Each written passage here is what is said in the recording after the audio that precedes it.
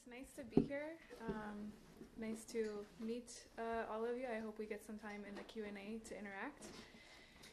So the title of my talk today is Akedia, the most temporal passion.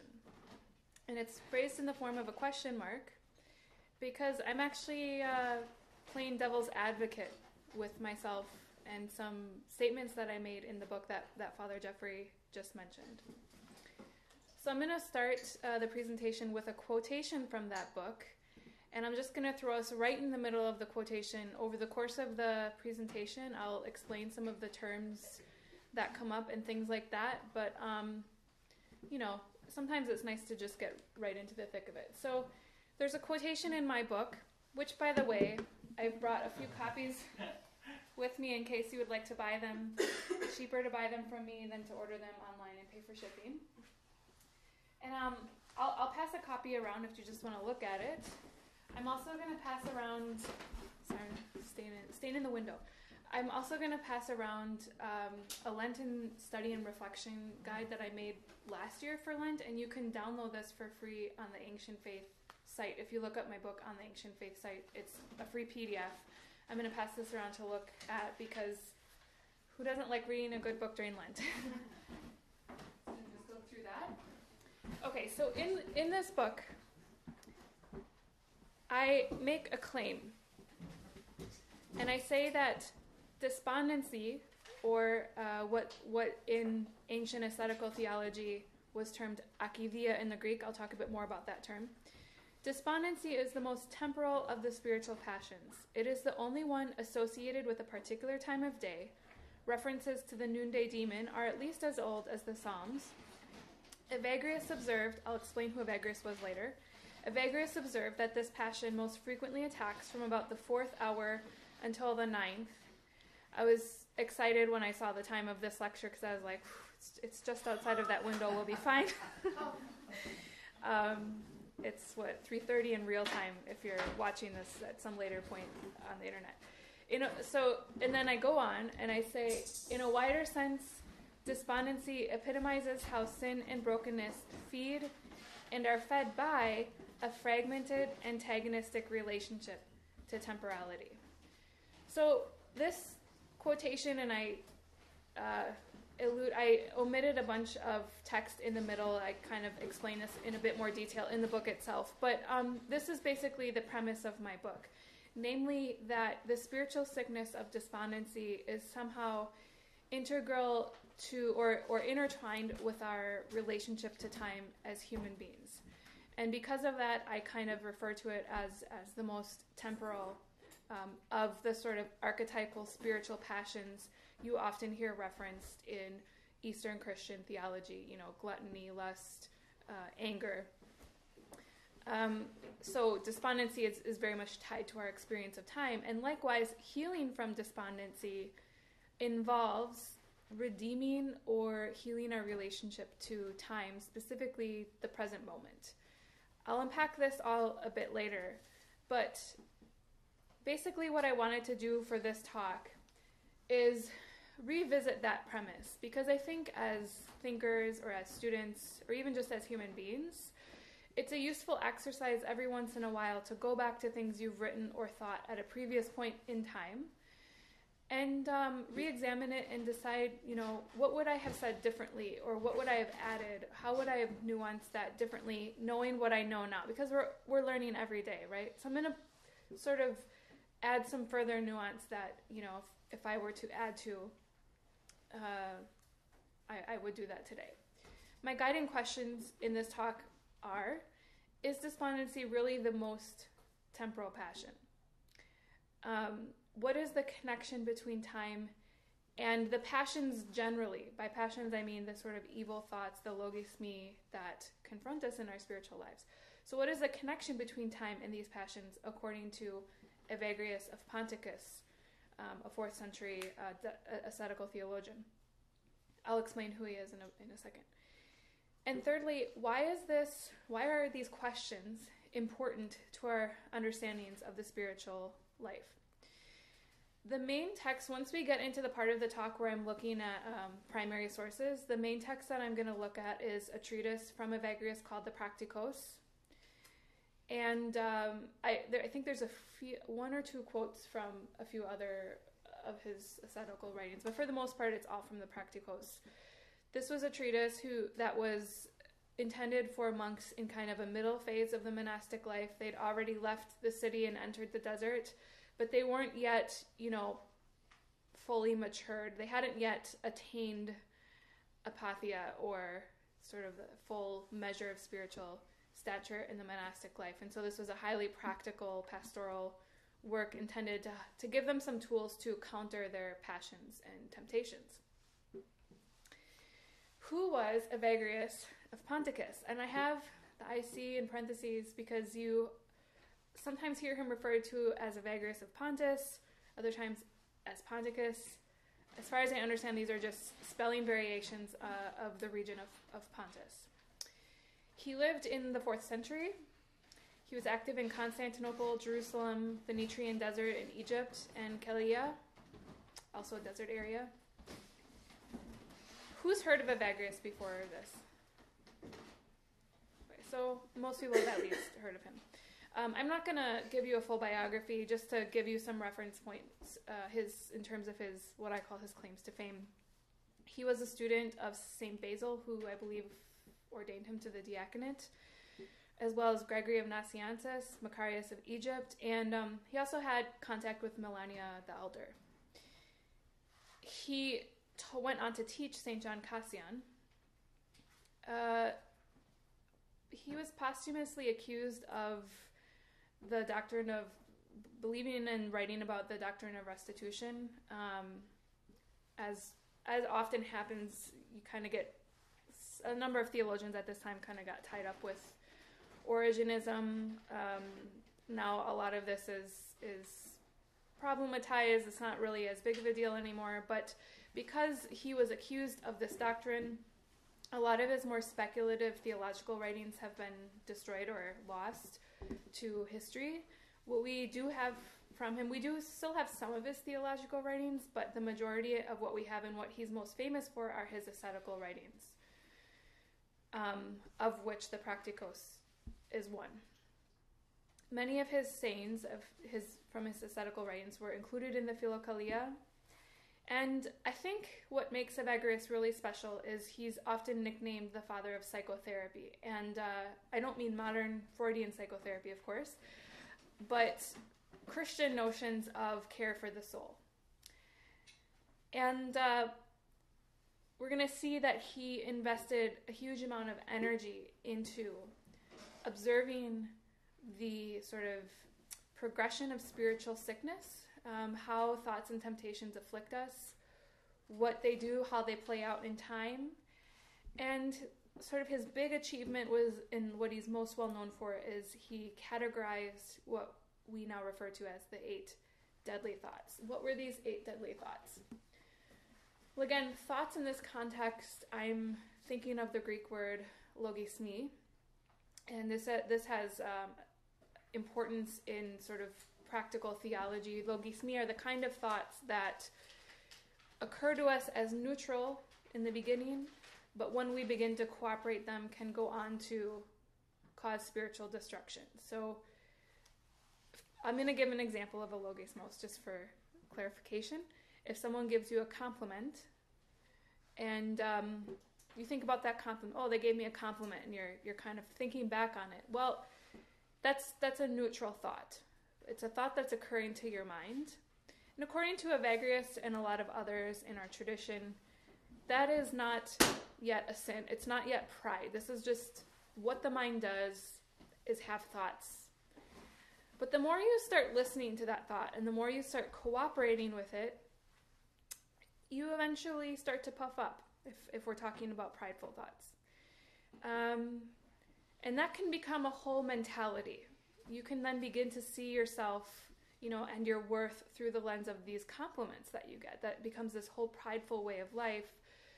And there's kind of this spectrum. The more you act out of that pride or sin, the more that becomes entwined with your way of life, and it becomes almost a habit and more difficult to break, which you kind of get into the realm of a passion. A passion is something you really struggle with, something you struggle to kind of cleanse your mind from, cleanse your life from. So Evagrius categorized all of the many sins or forms of temptation that can attack us into 8 categories, and they're listed here: gluttony, lust, avarice, which we don't use that word a lot. It's basically greed specifically for money or wealth; dejection or sadness; anger, despondency or ἀκηδία, which obviously I'll be talking a bit more about; vainglory, another word we don't use a lot today, although in the age of social media we may want to start thinking more about this ancient passion. I've kind of put some modern synonyms. I think we could call it vainglory, ambition, or self-display. And then pride. So these were the 8 categories, the 8 evil thoughts. Eventually, through St. John Cassian, they would find their way to Leo the Great, who would reconsolidate these thoughts under the guise of the 7 deadly sins. And he did that in part by joining despondency and dejection into one sin called sloth. He also did some other things, but that's one of the ways he adapted this framework.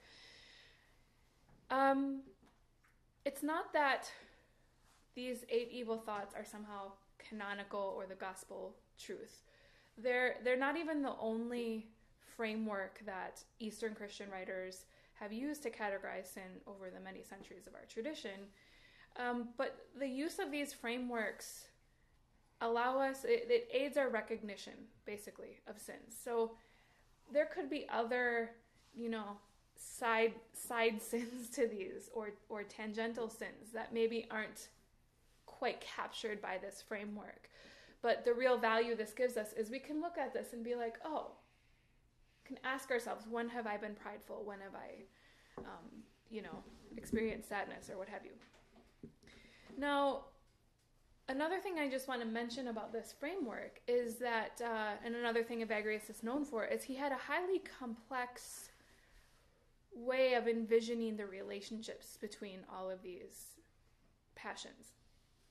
So if you read his ascetical writings, you'll notice he'll say, what causes despondency? Well, anger and desire. So there's some of these passions are more primary than others.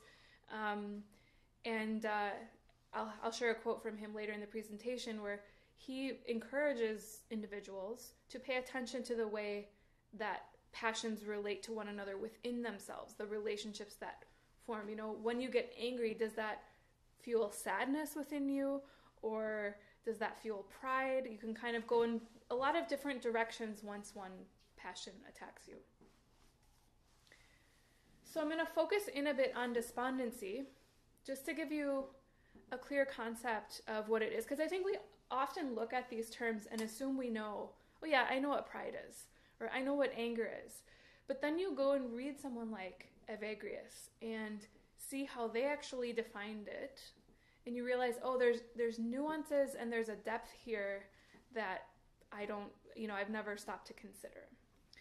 So I'll focus in a bit on despondency, but I'm going to come back to almost all of these passions in the duration of my talk at some point. So what is despondency? And I do think that of the passions we've just mentioned, despondency is probably the most complex. It's complex for a few different reasons, partly because it can cause a lot of symptoms. Anyway, we'll get there. Despondency, the word that I use in English, is not a direct, it's not etymologically direct from the Greek term that Evagrius would have used, which is ἀκηδία, which is made of 2 roots. One is means a lack of and care. So basically what ἀκηδία literally means is apathy or carelessness. Not apatheia, so not the state of being that the fathers and Evagrius himself call us to, which apatheia is passionlessness. Passionlessness, yes, all the syllables. And that is the state of being in which you can maintain tranquility in the face of the passions. So you still have these neutral thoughts. These thoughts still might occur to you, but you don't cooperate with them. They don't jostle your ship. They don't disturb the ship of your soul. You keep sailing a straight course. That's apatheia. This kind of apathy is an apathy towards things you should actually care about. So you stop caring particularly about prayer and the ascetical effort. It's alternatively described as an unnatural slackness or atonia of the soul. And we actually, even in medical contexts today, you'll hear in like technical medical terminology, atonia is associated with conditions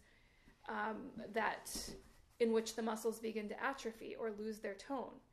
And so you can imagine in your soul, if you've experienced times where you feel connected to the spiritual life, you're going through the labor, you're taking on the labor, you're taking up your cross, to the best of your ability maybe in that moment. There's a tension there. It's a tension, it's a vigilance. And when you counter that with times in your spiritual life where you're not focused or you don't really care, you can feel inside of yourself a kind of looseness where things just slip through. You're not really paying attention.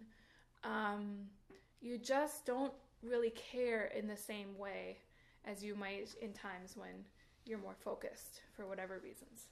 And despondency is that looseness. I think in my book I say something like, like a belt that has grown loose with time, despondency slackens. In despondency, our souls become slack and cease to hold us up in this spiritual effort that we're supposed to be engaged in Christ. So on the outside, what does this look like in practical terms? Well, here's where it kind of gets complex, because on the one hand, it can look like fatigue, lethargy. I'm not talking when you're sick and you have a cold and you're tired. I'm talking about when you're just bored and you don't care. So I'm just going to lay on the couch and watch Netflix or whatever.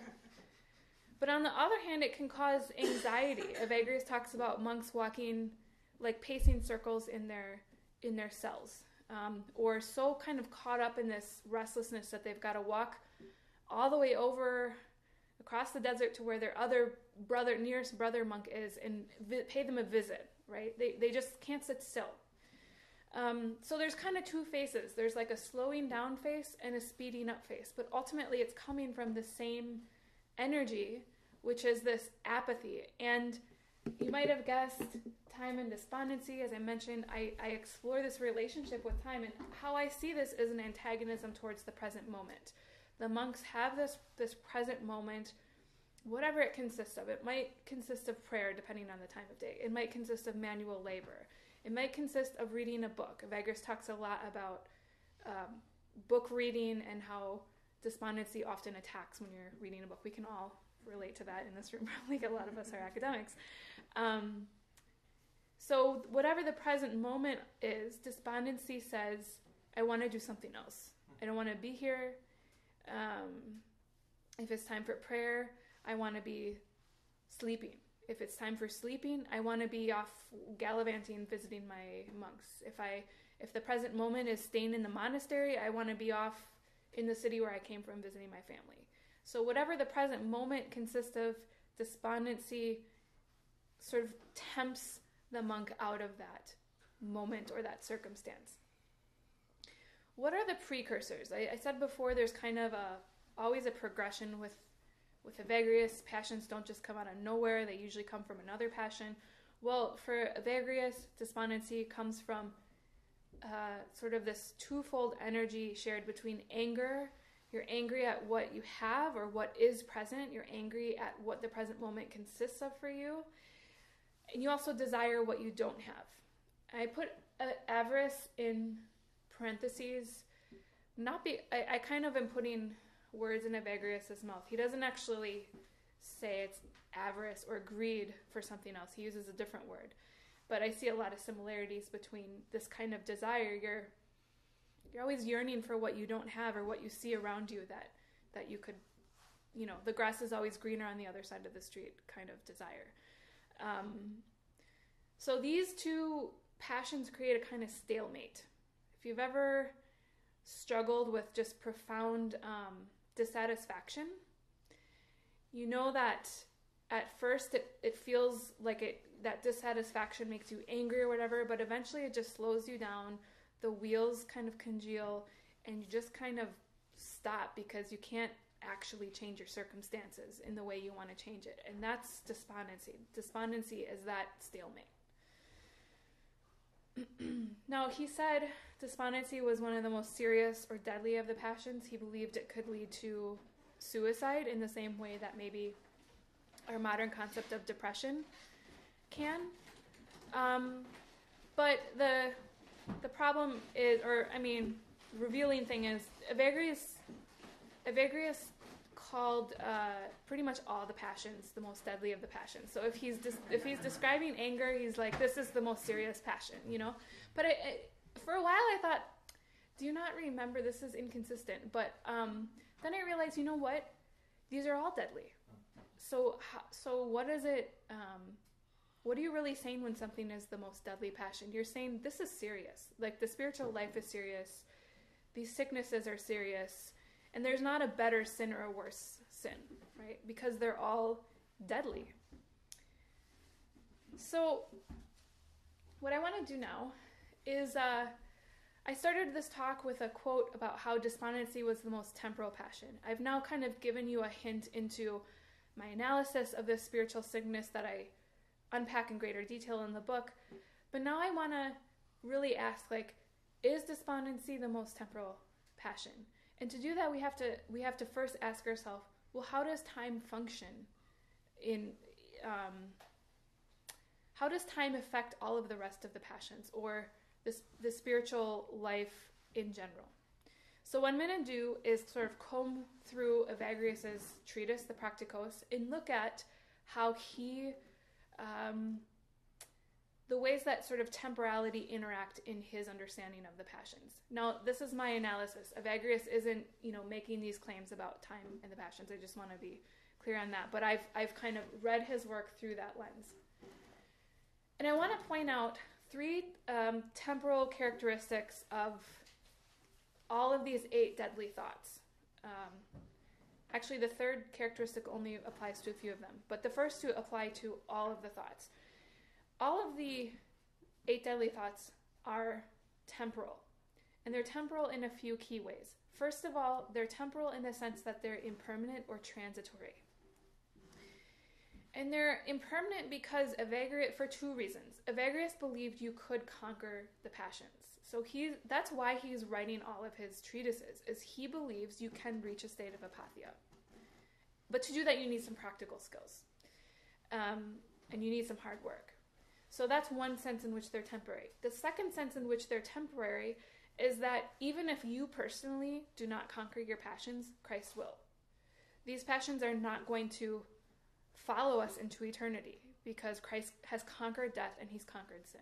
And I have a really nice quotation from here in the Practicos. He says, as regards the passion, the time will come when they will be entirely destroyed. And he's talking about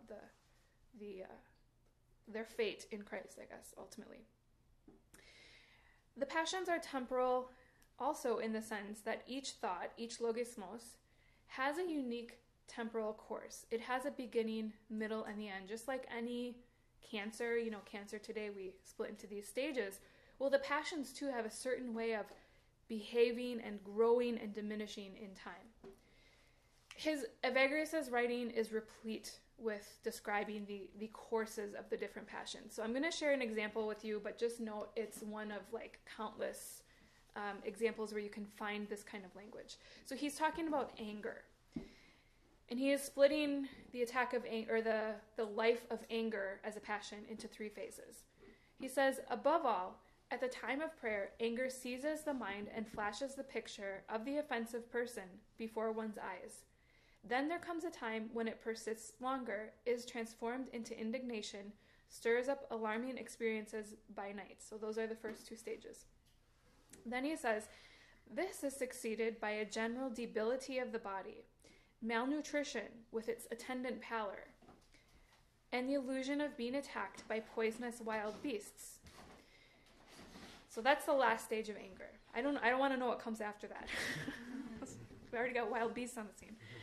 All right. So, and then he says these 4 last mentioned consequences, and I think I counted it out, it seemed like from this stage to the end, these 4 last mentioned consequences following upon indignation may be found to accompany many thoughts. So, he's saying that, at least in this example where he's talking about all passions kind of end in the same place, which is lunacy and death. Personally, I have never felt that I'm being attacked by poisonous wild beasts, but he's addressing monastics, and these monastics had very intense and vivid spiritual, warfare and struggles that they were going through. So I've talked about 2 of the temporal characteristics of the thoughts. Here's a third one, and this is the one that doesn't apply to all 8. Although I think you could stretch it to apply. Anyway, I'm just going to talk about 3. So the third way that the passions are temporal is that some passions directly warp our perception of time. Avarice, as Evagrius describes it, when you read it, you can't help but be struck by the fact that avarice involves an anxiety towards the future. Almost all of the examples Evagrius gives in the Practicos, in his initial definition of avarice, have something to do with the future. So he writes that avarice suggests to the mind a lengthy old age, inability to perform manual labor at some future date, and famines that are sure to come. And it's out of this anxiety or sort of sense of scarcity that you kind of develop this greed. Well, if I start storing up my wealth now, I'll be able to pay someone to take care of me, or pay for a fancy barn to put all my crops in so I don't have to suffer the famine. That's avarice. Sadness, on the other hand, taints our view of the past, drenching in sadness the memory of one's former life, which cannot be had in reality. Remember, he's talking to monastics who've left their former life, and he's speaking particularly to the temptation to reimagine that former life with tears and wanting to go back, but you can't because you've taken on this vow. But I think it's useful for us as well. If you think about the times you've been sad, it often does have to do with a kind of nostalgia of sorts, of looking back and remembering something you can't materialize anymore or have in the same way you experienced it in the past. And even when you're sad about something in the future, it often is, it's often the underlying pain is about a past memory. So if you're sad that you'll never be able to see a dead loved one again, well, you're remembering your past memories with that person, and you're actually sad that you can't go back to those times and have those times with that person. Likewise, despondency warps our perception both of the past and future. It's a bit more complicated. You can read the book. But also, and I would arguably say that most of all, it affects our view of the present, making it seem that the sun barely moves, if at all, and that the day is 50 hours long. It's really interesting to read Evagrius' descriptions of despondency, because in almost all of them, something comes up about the monk's experience of time being too slow or too long. So this is one example where the monk is just kind of watching the sun, waiting for it to move, and it's not moving, and that prompts this kind of ennui or restlessness that you can't get out of your present moment in time, no matter how hard you try. Are there any questions so far before I keep going? Okay. So those are 3 sort of just general ways that the passions interact with time. I want to point out just some other points in which a certain sense of temporality becomes evident in this treatise by Evagrius. And first I want to point out what I call the kairos time of spiritual attacks. Have we all heard of kairos time? Okay. So kairos is is obviously in the New Testament, this concept of time. It's time as opportunity, where chronos is the Greek word chronos is sort of just the chronology of time, the status quo mode of time, what time does when you don't do anything with it, when God doesn't intervene. Kairos moments, on the other hand, sort of punctuate chronos, and we usually associate these with God's interruption of earthly time through salvific events like the incarnation, like the Annunciation. But when you read Evagrius's treatise, what becomes evident is that the moment of passions too represent a kind of kairos. Why? Because they give us an opportunity. I said before that when a thought occurs to you, that's not a sin. It's at worst a neutral event. And in some cases it's actually a good event, but I'll wait for that example later. But it's at worst a neutral event. It's what you do with that thought. It's how or whether you cooperate with that thought that turns it from a neutral thought into a good and healing experience. For example, if you turn away from the thought and turn to Christ, that's a good and healing experience. Likewise, if you turn towards the thought and cooperate with it and build yourself around that thought, you will begin to experience death. And so this is an opportunity for us.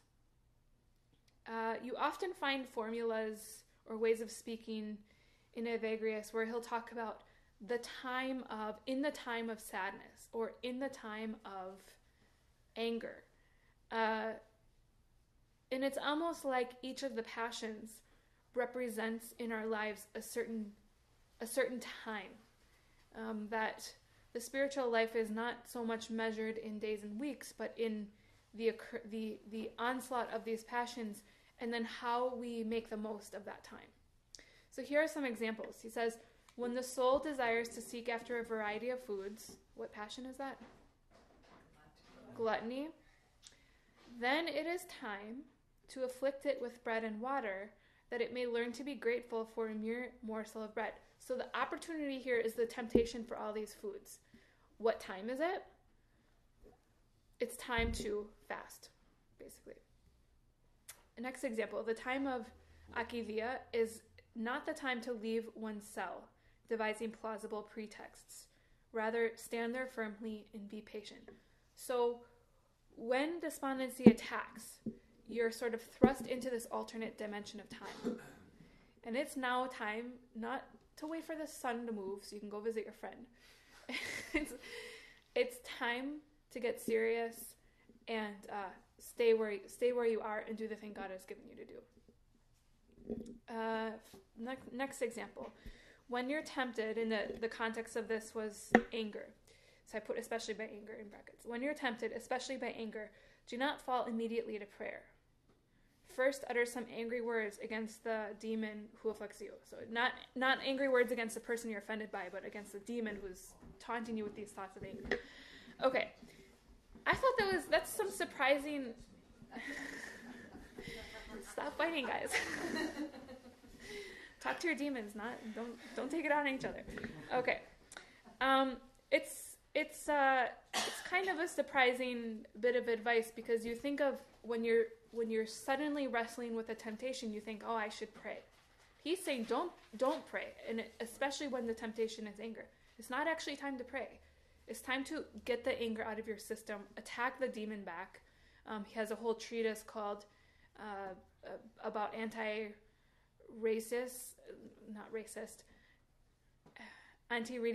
is the name of the treatise, and it's about countering, like, how to talk back to the passions. So you have to talk back to your passion, get the anger out of your system a little bit, then it's time to pray. It's really interesting, I think. Counterintuitive here. This quote speaks again to the opportunity that passions provide for us. He says, in afflictions be especially thankful, because through them you will perceive more clearly the grace of assistance. When the demon of despondency has cracked the whip of against your flesh, it will be found to provide you with the greatest reward if you accept the blow as a pretext for thanksgiving. I don't think we often think about passions as giving us these opportunities. This is actually a really good opportunity to have. It's not an opportunity we would have without temptation. This is important to remember, particularly in the context of passions. As I said, passions are can become these ingrained, almost addictive forms of thought in your head. And that often translate to habitual actions as well, and reactions. And often then we set out on a course, we say we're gonna conquer this thing, right? Not always, to better or worse, with better or worse methods, we set out to conquer our passions, right? And then almost as soon as you try to do anything good, you have the same thought occur to you. And it's easy to see that thought as a sign of failure or weakness, because you think, oh, that thought's occurring to me, what kind of loser am I? I'm supposed to be beyond this, whatever. But actually, that's not necessarily a bad thing for that temptation to occur to you. If you can see it as an opportunity, first of all, for Thanksgiving, but second of all, to just see, okay, now what? Now what do I do? The battle hasn't been lost yet. And there's an interesting passage, which I haven't included here, but he talks about how the demons are sort of waging war against you on a sin. And his demonology is interesting. I don't want to go down that tangent, but the demons are waging war against you. And when they can't beat you with a particular passion, what they'll often do, according to Evagrius, is they'll send in a demon that you conquered a long time ago, who's been kind of lying dormant. And they'll send him in because they know you struggled with him. You struggled really hard to get that demon under control in the past. So they'll send him in and hope that because you haven't been paying attention, because you haven't been struggling as intensely with this demon, that he'll find a point of weakness. And he says something like, if that happens, or if you find yourself struggling with something you beat a long time ago, that's a sign of your strength, because they're having to sort of attack you through this old way and find your old weakness. And it reminded me of when I was entering graduate school and you have to take the LSATs and all of that. It's because it's all on computer now. It's, I forgot the word, it's basically when you can tell when you're getting questions right, because the questions keep getting harder. But as soon as you get a really easy question after a hard question, you know you got the last question wrong, because it recognized that you were wrong, you couldn't handle the heat, so it's got to now start you back on level 1 and build you back up. They're trying to find at what level your skills deteriorate. So you can, it plays mind games with you. But the spiritual life is a little bit maybe similar sometimes, where you're struggling really hard against something and you suddenly have this temptation that comes out of nowhere. I thought I dealt with this. Well, this is a sign you're getting a harder question, It's interesting to think about. Okay.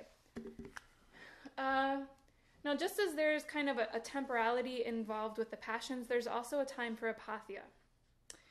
Apathia for Evagrius is the core of spiritual health. He says we call apathia the health of the soul. And what this kind of consists of is, among other things, so kind of a complex topic in and of itself, but this requires curtailing the duration of time that the passions hold sway within us. So there's this beautiful quote here. He says, "It is not in our power to determine whether we are disturbed by these evil thoughts, but it is up to us to decide if they are to linger within us." So the thoughts are going, as I've said before, they're going to occur to us no matter what. What we can, I don't want to say control, but what we have some degree of free will over is how long they last.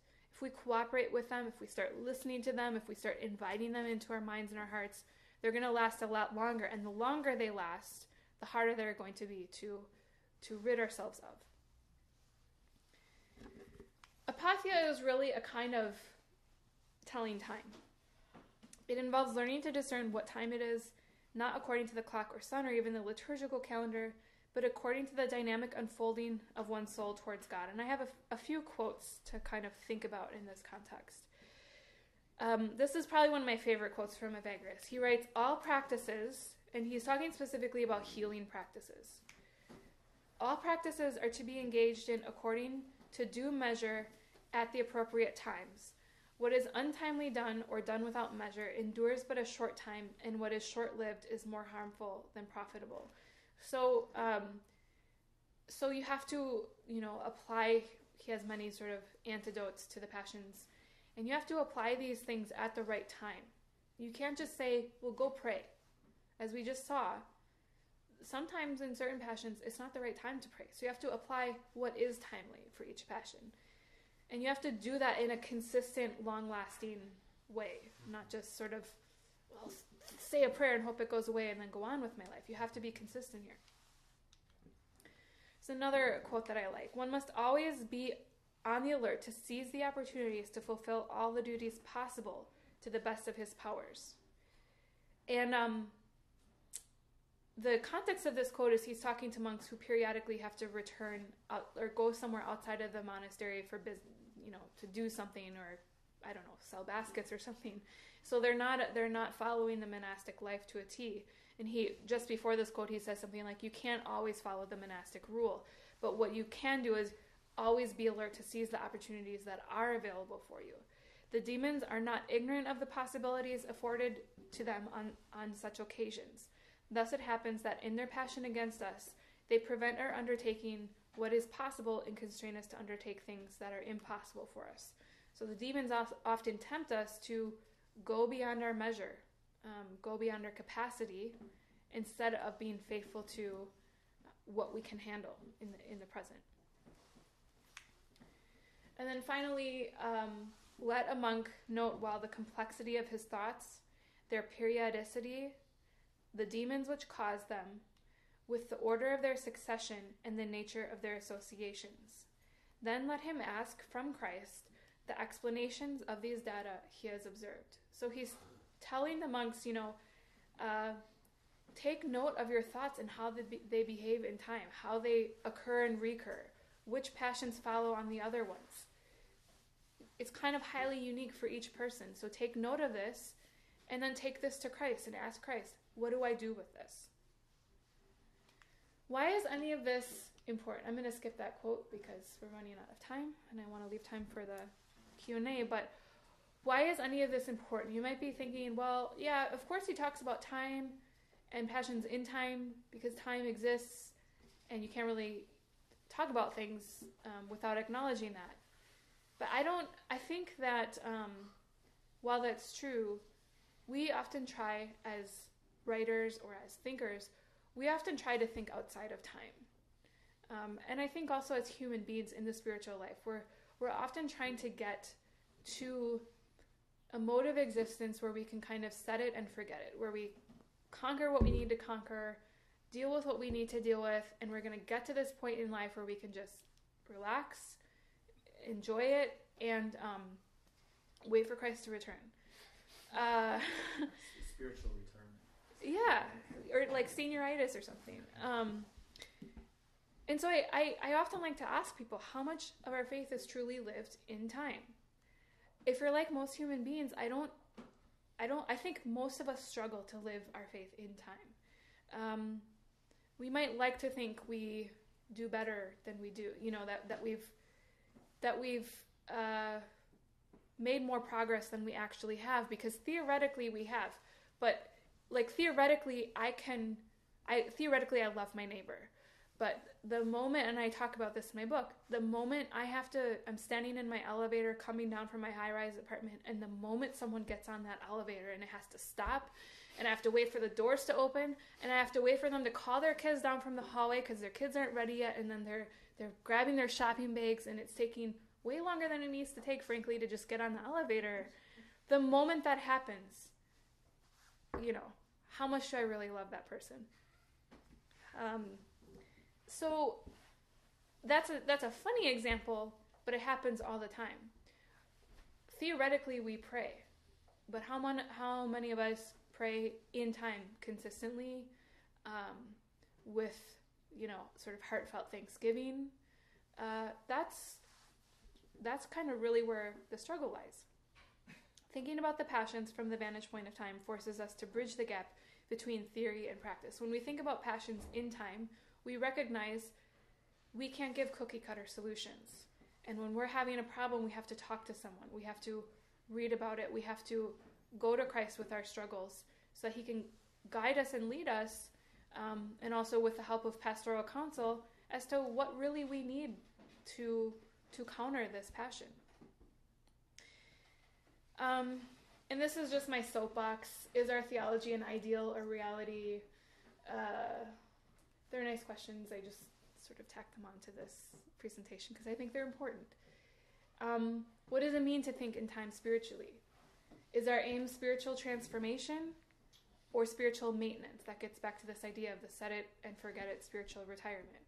Do we envision spiritual maturity as a timeless or time-full mode of existence, a place where we can begin to understand how to live in each moment to the best of our capacity in Christ? Are our moments in this life building towards something or nothing? I don't have answers for these, but just, file them away somewhere as important. Anyway, so my bottom line with this whole presentation is that time exists, the passions exist, and they exist in time. So that means we're always at a crossroads. Every time a passion occurs to us, whether it's despondency or another passion, our choice is essentially to turn towards the passion or to turn towards Christ. And I asked at the beginning, is despondency really the most temporal passion? Because now you've seen that all passions somehow relate to time. But I think what despondency robs us of is even the gut level and foundational belief that time is even meaningful and that our participation in the present is even meaningful. And we get to this point where we say, maybe not across the board, but we get to these moments where we say, so what? To me, that's the beginning of despondency. To begin to seize these opportunities, we have to say that time is important and that each moment is vital in our spiritual life. It's not, we never get to a point where time becomes unimportant in our lives. So that is the conclusion of my talk. I will let the slides rest on this. This is where the translations that I use of the sources today. And with that, I'll open the floor for questions and discussion.